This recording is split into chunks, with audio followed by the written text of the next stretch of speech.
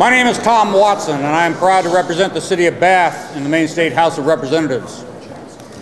The legislators here with me today and some 90 others have drafted and signed an open letter to our congressional delegation that states our concern with the recent escalation in Iraq. I was raised in a military family, and as growing up, my father, who was an Air Force officer, was often away far more than he was around. My daughter was an infant when I left for my first tour in Vietnam. When I finally came back home to stay, she was walking and talking. I had missed a great deal of her life. Today, this escalation means that the brave women and men of Maine who serve in our Guard and our reserves are facing their second and often their third deployment to the Middle East. These men and women and their families have done their part. It is time to stop. As legislators, we are struggling to balance the state budget and maintain a decent standard of living for all Maine residents. The billions of tax dollars being spent on this war every week has drastically affected our ability to provide heating assistance to our needy neighbors and health care to our children and our elderly. It is time to stop. The letter we have drafted encourages our congressional delegation to take a stand for the people of Maine and oppose further escalation of this war. Our letter has nothing to do with bravery or cowardice. It has nothing to do with patriotism or protest. Our letter has to do with the families of our servicemen and women and our state economy.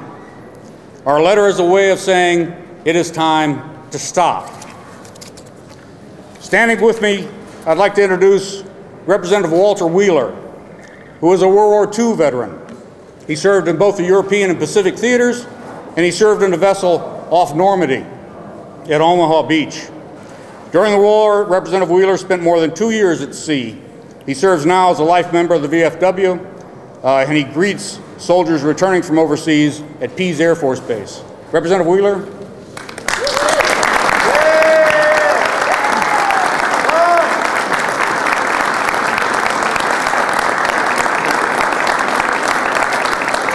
My name is Walt Wheeler, and I represent Kittery, District 151. And I'm in the same boat as Tom. My father was in World War I. He was in the Navy, and I was in the Navy in World War II. And I think our boys have been over there long enough, and I don't think we're going to settle it. And I think that we should bring them home, and we shouldn't send any more back. The men and women have served our country over there, and I think they've been there too long now. And I think they should come home, and we should not deploy anymore. And I do greet the troops at Pease Air Force Base, and they're coming home from Iraq and Afghanistan, and there's some of them going over to Iraq and Afghanistan. And they appreciate us being there very much. And I support our troops. I'm not against our troops. But I think they should come home. I think they've been over there long enough, and we don't need any more boys getting shot and killed. So let's bring them home. Thank you. Thank you all. Next, I'd like to introduce Senator Peter Bowman, who served in the Navy from 1960 till 1990, achieving the rank of captain. During his time at sea, he served both on the surface and underwater. His last assignment was commander of the Portsmouth Naval Shipyard. Captain Bowman has received various service medals in the course of his career, including Legion of Merit, Navy Commendation Medal, and 2 Meritorious Service Medals. He is also a life member of the VFW. Senator Bowman.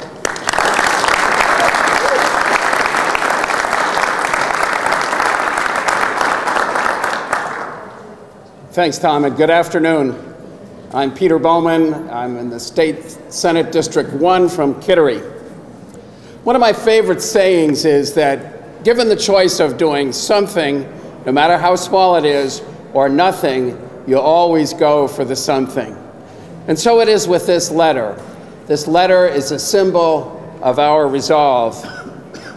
Although I strongly supported the U.S. invasion and involvement in Afghanistan, I firmly believe that our country was led into the Iraq campaign based on false information, and that the current situation is untenable. That said, the country has selected the right commanding general to lead our forces in Iraq, General David Petraeus. You may or may not know that General Petraeus wrote the Bible or the text on counterinsurgency, and he has battlefield experience in Iraq. I also strongly believe that General Petraeus, even though he has come out publicly in support of what is called the surge, is dedicated to sufficiently training and equipping the Iraqis so that we can bring our troops home in an orderly, thoughtful, and safe manner. And in that endeavor, I wish him Godspeed. I'm also proud that the Maine State Senate, followed by the House, went on record against the war in Iraq in 2003, in large part thanks to the efforts of my colleague, Senator Ethan Strimling. We were right then, and we are right now. Thank you.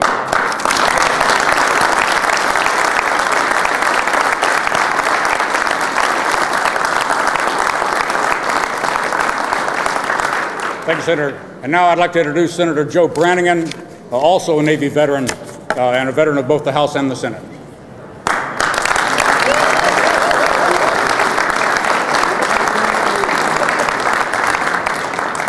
I think some people from the Army and other forces would agree with what we're doing, but the Navy is strong here. You know, they mentioned here he's a captain. A lot of people think captain in the Army, which isn't very high, but boy, the captain in the Navy, he's the big wheel. He's up there on the bridge steering the ship, and my ship was so small we didn't even have a captain. We called him that. No matter what you think of this war, and I agree with Peter, keeping in Afghanistan, we should have stayed there, we should have finished it, we had a reason. Going into Iraq was wrong, but no matter what you think, the cost of this war and the cost of the pressure it's putting on states, it's really hitting the safety net of what we do to help children, people that are uninsured, people who want to go to college. It hits the most vulnerable mostly. And if we continue to spend this huge amount of money every day for this war that is,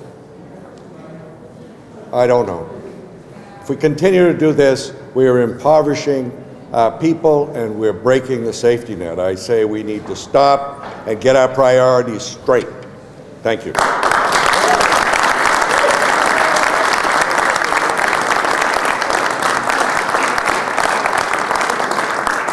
My thanks to you for coming. My thanks to the legislators behind me and to the signatory of this letter.